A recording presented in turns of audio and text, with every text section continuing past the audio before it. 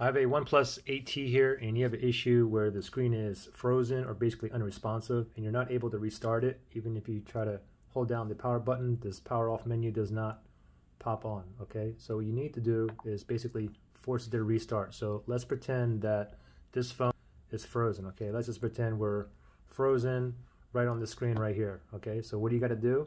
It's very simple. We have to force it to restart. What you want to do is press and hold the volume up and the power button. Press and hold at the same time. Do not let go until the OnePlus logo appears, okay?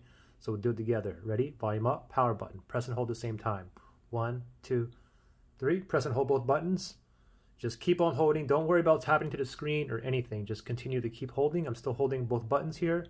The volume up and the power button. Still holding. Still holding. There's the OnePlus logo. Go ahead and let go, and hopefully you guys are back up and running. Okay, if it still becomes like frozen, try to force restart it a few more times. All right, good luck guys.